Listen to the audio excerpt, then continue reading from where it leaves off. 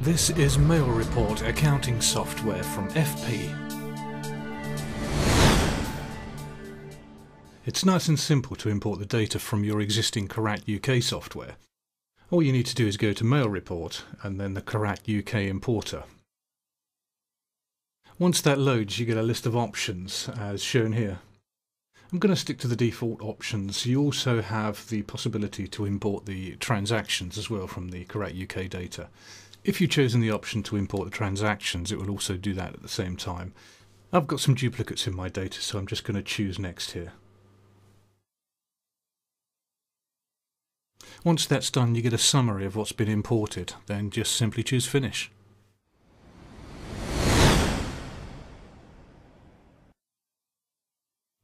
It really couldn't be simpler connecting the centre mail. Just choose Settings and then choose the Postage Meters option. Now all you need to do is click Detect. Then you would frank an item of mail through the centre mail and the software will automatically pick that franking machine up.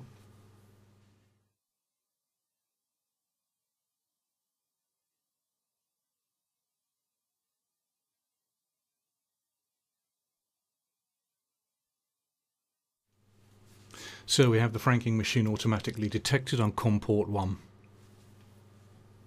Just going to choose Save here.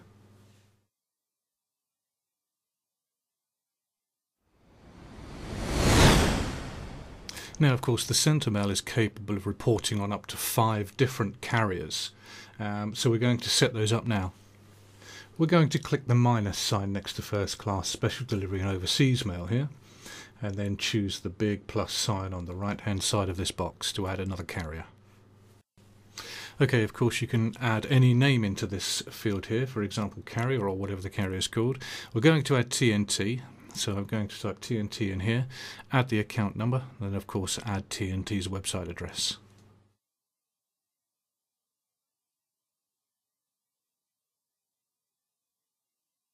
Okay, just before we save here, I need to add some of the TNT types of mail. Those will be, for example, letter, large letter, small packets. We can simply add those just by clicking the plus sign to the left of the dialog box, typing in the name of the service, and just making sure that the product has its own unique ID. We're just going through from 0, 1 and 2 here, and when you're done, just simply choose Save.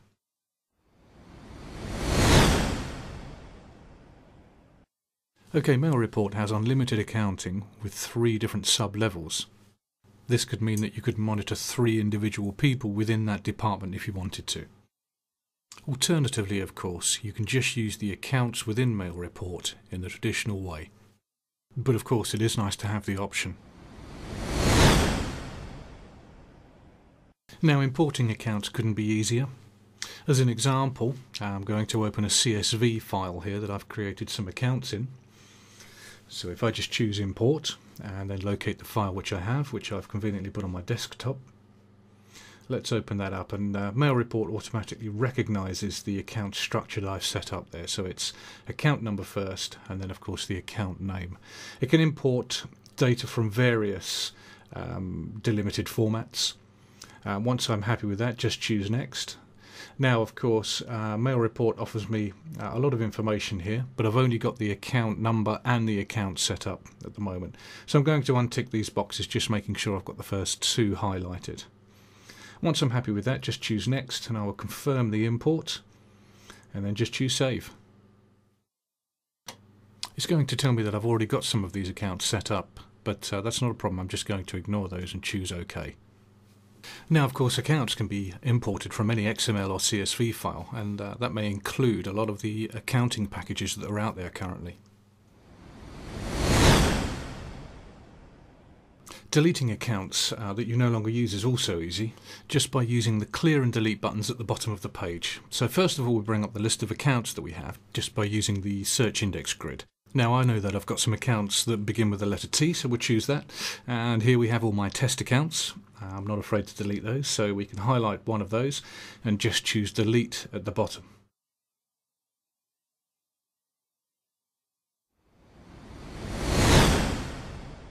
One of the great things about Mailreport is that it can scan barcodes into the system, which will automatically change the accounts. You can create a barcode from any of the accounts that you've got within Mailreport, and I'll show you how here. So I'm just going to create a new account. Then I'm going to save that to the system.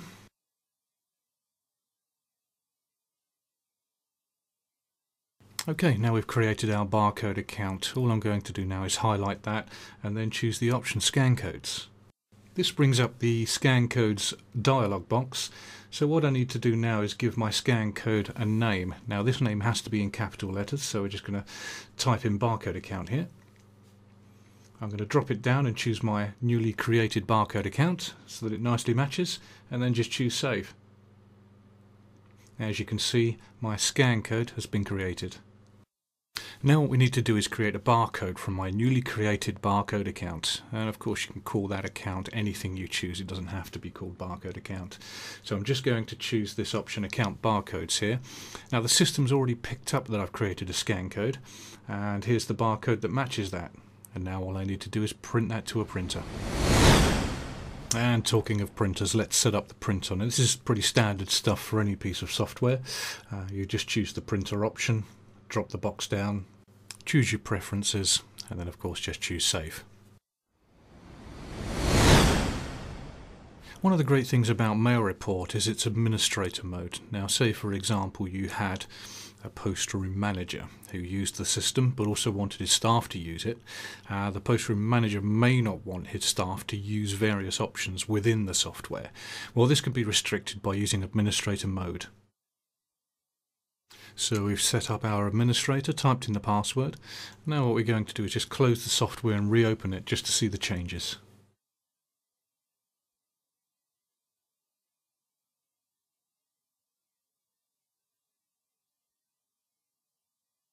So as we can see how a non-administrator only has the option to capture data from the franking machine, generate a report, or hit the administrator button to log back on as an administrator.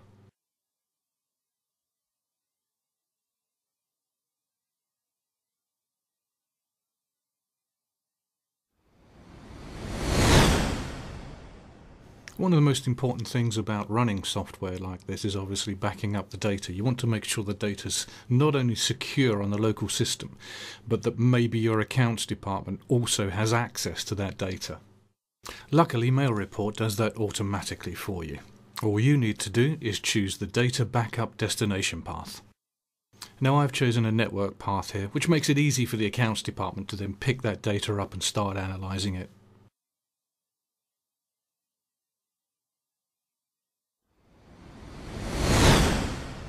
Anyone that works in a post room will probably tell you that using a PC in conjunction with franking machine software can sometimes be a little bit of a hassle.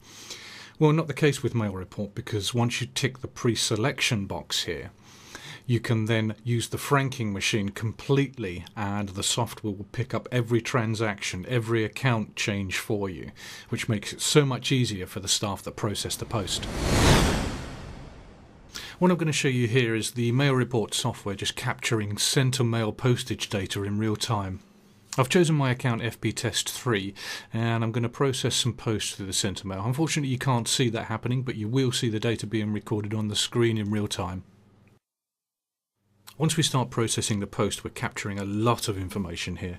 We're capturing the carrier, of course, the product destination, the postage, the weight, dimensions, all linked to that account and ready to be processed, analysed and reported on later on.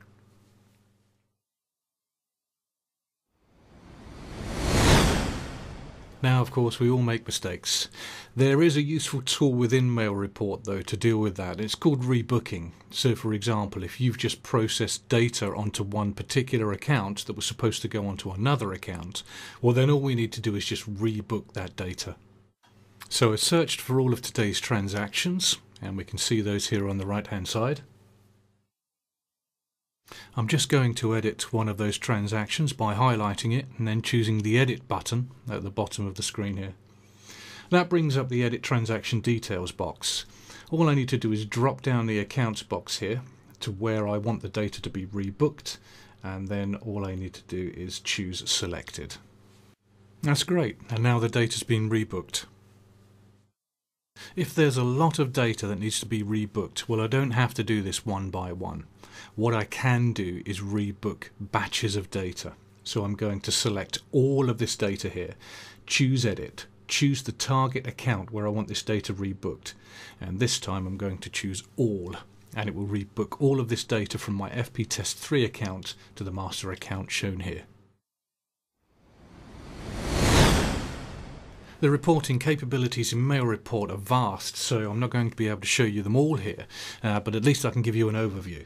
First thing we have a look at is the list of accounts. Now, of course, you can print this list of accounts if you needed to and put it on the wall so that you can reference those at any time. Some of the easiest reports to get from Mailreport will be the summary reports. They just give you an overall summary of the account's data, daily, monthly, weekly, whatever you need, but also Mailreport has the capabilities of creating detailed transaction reports for each account. So I've just selected some criteria here for one of my summary reports. I'm going to summarise my Royal Mail data, and I'm just going to choose Preview here to get a look at that. Now that's summarising which accounts have used which particular carriers on this report. Other types of summary report may be, of course, that you want to see all of the accounts that have franked data using Royal Mail as the carrier. Of course, alternatively, you might just want a summary report that shows you which accounts have used first-class data, for example. And that's one of the reports we'll have a look at next. Now, of course, in this report there's quite a bit more information that we need to look through, but of course it depends on the type of information that you or the accounts department is looking for.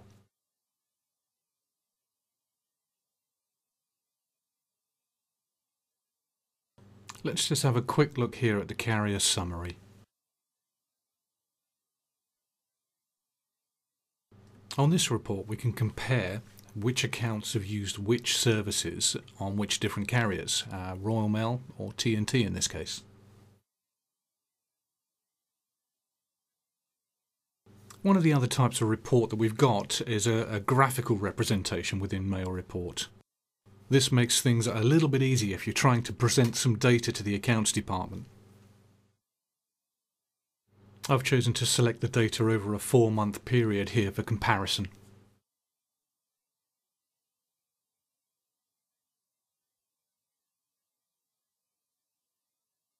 One of the other graphical reports we can get is obviously the postage spend. This allows me to see easily what the most popular mail class is. In my fictitious data here, it seems to be first class.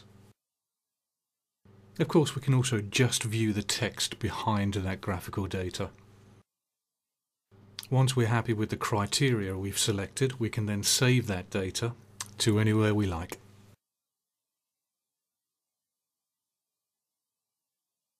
This then, of course, allows you to save that graphical representation of the data, or even the text, into PowerPoint for a presentation to the accounts department. Well, I hope you found this short tutorial useful. Of course, for more information you can always visit FP Mailing's website at www.fpmailing.co.uk.